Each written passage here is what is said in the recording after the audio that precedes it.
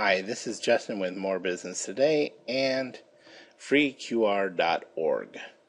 In this video, we're going to cover whether your current site is mobile optimized.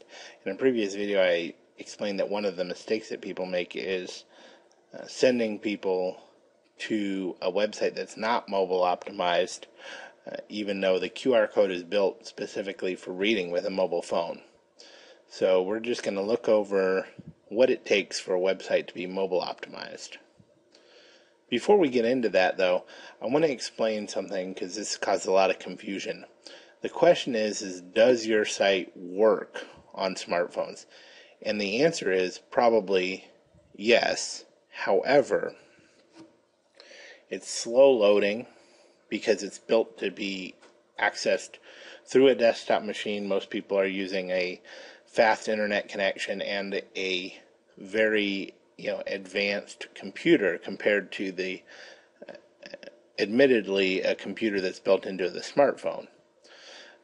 It's hard to find the key information on the page because it's not built for that screen size. It's not what Google calls thumb friendly. In other words, it's not made to be browsed using your thumbs. And you have to zoom and scroll, zoom into the different areas and scroll around to find the information that you're looking for. That goes along with finding the key information. It's also not built for the mobile audience. Someone searching for your website using a mobile phone is looking for different information than the same person who's at home in the comfort of their, using their desktop or laptop computer. They're going to be looking for different information than someone with a mobile phone who most of the time is looking to get your contact information, location information, and hours. Those are the three pieces of information that most people with a mobile phone who are trying to get your site, those are the piece of information that people want. And by the way, that's fantastic for you. It makes them much more likely to be buyers than your average web browser, the person who's browsing your site.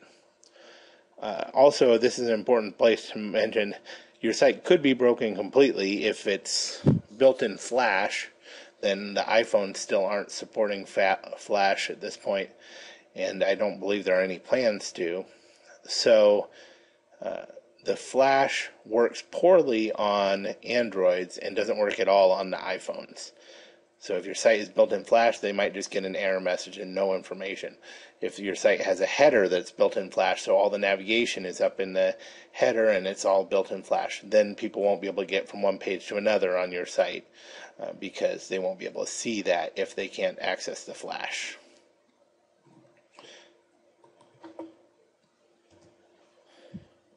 So now what I'm going to do is show you a Google tool that is built to give you a report on how well your website is mobile optimized.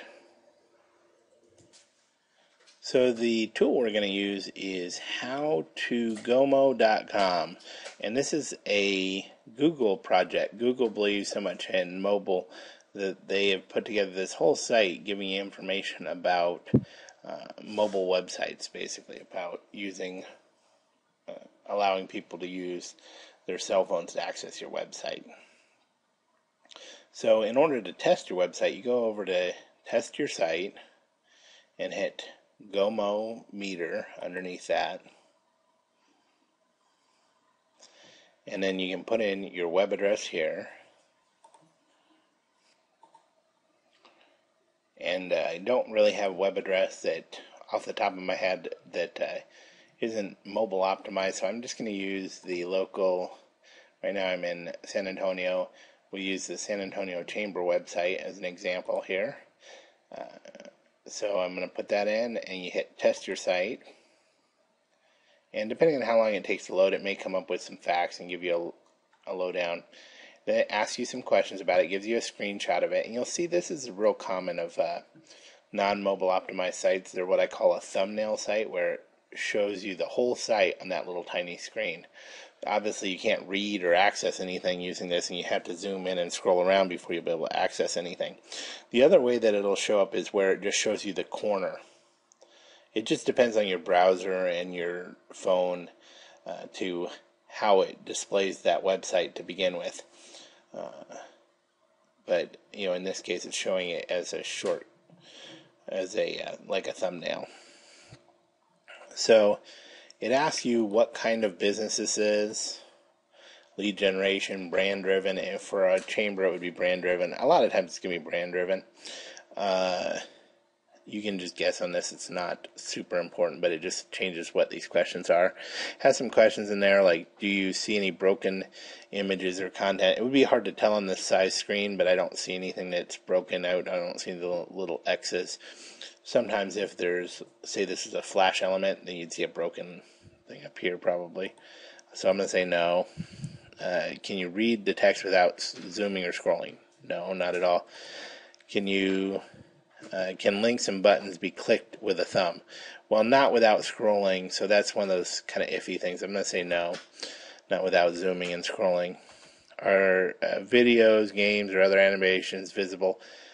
This isn't my site. If it was my site, I would know whether there was anything missing here, but I'm just going to say yes for now. Are visuals and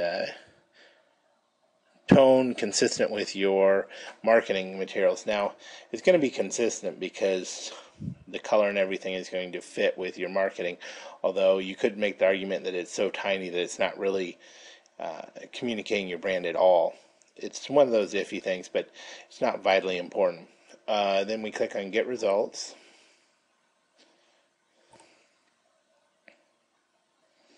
And it says, your results, it says 2 out of 5. It says its load time isn't within the recommended 5 seconds. Basically, that comes from the fact that people are likely to just back out without even loading your site if it won't load within 5 seconds. It's one of the key elements. And it explains the images and the text. It gives you information about all of this. So this tool is a great way. You can view the full report. That's an actual PDF, or have it emailed to yourself. If you click on build your site, it'll give you access to a lot of different people that build mobile sites for about 10 times more than I do. So I don't recommend necessarily going to that, but you can definitely check it out and see what they have available. And this is this tool in a nutshell. The report's nice. It shows you the thumbnail of your site and all of that. And in general, this tool will give you a ton of information about, in fact, let me show you on the guides, why mobile, reasons mobile matters. And this is an interesting site. It scrolls all around to give you the information. See, it's by 2013, more people will use mobile phones and PCs to get online, etc. There are all these different reasons why mobile is important. And 2012 is going to be the year of mobile. I believe that for sure. So the question becomes, what is a mobile optimized website? And here are the key features for a mobile optimized website. You'll notice on Google's site they have a list of like 100 different things, but these are the really key pieces of functionality that you want to have in a mobile optimized website. It needs to be super fast loading.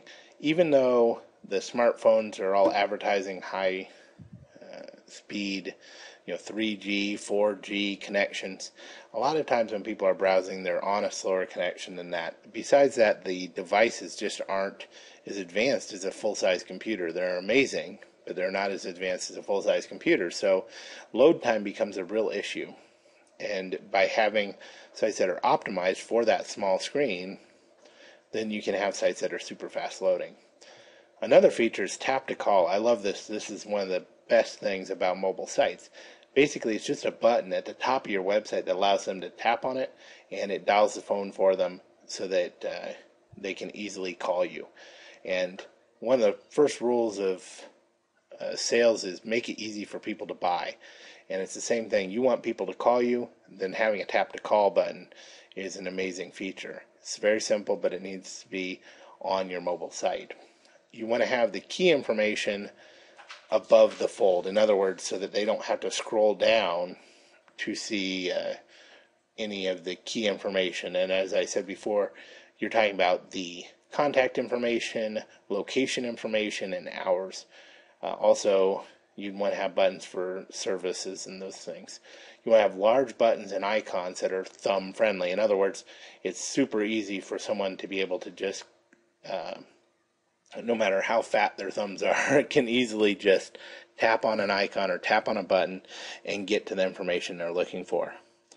The mobile site is going to have a lot less content. You don't want to have, a full page of content on a desktop version site, or that you're accessing with a desktop computer, is fine. But in a mobile site, you're going to have real succinct information, a lot of lists, but just a little bit of information. They're not looking for that much. The primary information they're looking for is that contact information. They're trying to get a hold of you to get more information. Now, there are exceptions to that rule.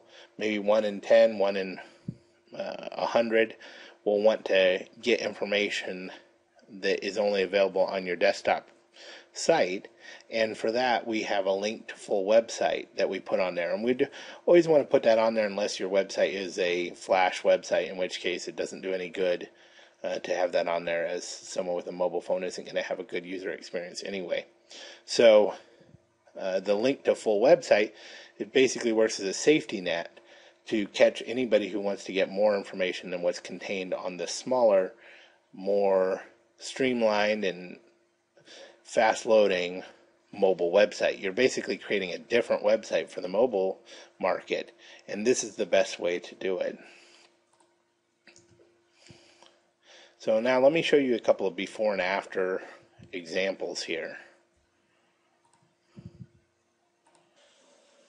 Okay, so I know seeing is believing, and some of these concepts can be kind of confusing, so I just wanted to show you a couple of before and after shots, what a mobile optimized site looks like versus a normal site on a mobile phone. Now you'll see both of these. You have an auto repair shop, one of my clients, and my More Business Today site are in this display that I was talking about before, which is the thumbnail display where everything's tiny. You couldn't really use it in this format. You'd have to zoom in and scroll around, find the navigation, find what you're looking for, and click on it. So it's just not an effective way to have your site laid out as far as for mobile users go. So then if we look at the mobile version of each site, so here's the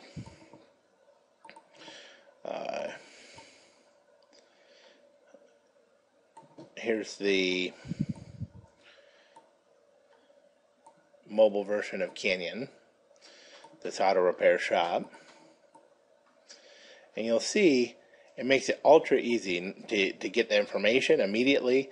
It almost looks like an app, and that's kind of what we're going for, is to give that kind of functionality the way an app has. The heading's clear. It's clear what site you're at. The text isn't too tiny. The icons are all there. They have the phone number real prevalent, and then the buttons for different information. Now if we look at the More Business Today site, it's the same concept. We go from this tiny site with a lot of information to a well-organized, app-like, functional site, including with the tap-to-call button, and that's what it's talking about. This one has more pages on it because it needs to be more involved. As a marketing firm, then I have to be more involved in what the auto repair shop needs. But even with this much information on it, all these different things that you can click on, it is easy to get to the information that you're looking for. Basically, the navigation's all built into the site, and it's super easy to access that information with 7 different things you can do right from the first screen without having to scroll. So this kind of gives you an idea of what these mobile sites look like versus the old sites. And beyond that, they're also built, for speed, and built because the average site, this site, if I left that for mobile users, most people wouldn't ever even see it because the load time would be too slow and they would just back out of it. And when I say too slow, I mean more than 5 seconds. So it's not a very high hurdle to clear. So these are some before and after photos. Hopefully that gives you a better idea of what the mobile sites look like versus what the mobile optimized sites look like versus a regular website on a mobile phone. So if you have any questions or you're interested in learning more about mobile websites, please don't hesitate to contact us. We're happy to provide you with a free 15-minute consultation where we can look at your current site and give you feedback that's specific to your needs. We can look at what you're doing already and explain why it may or may not work well in the mobile market. You can give us a call at 888-224-0004, or you can email us at jfm@morebusinesstoday.com, or you can check out our website for more information. It's www.morebusinesstoday.com. All this information will also be at freeqr.org, so you can get that information there or get direct links to the email and the website there. Now, for related videos, go to freeqr.org. You'll see that you have the what is a QR code. Hopefully you've watched that video, so everything makes sense as far as QR codes, the top mistakes people make with QR codes as far as business owners using them, and a fast and free way to get a QR code with tracking. So I look forward to hearing from you. Thanks.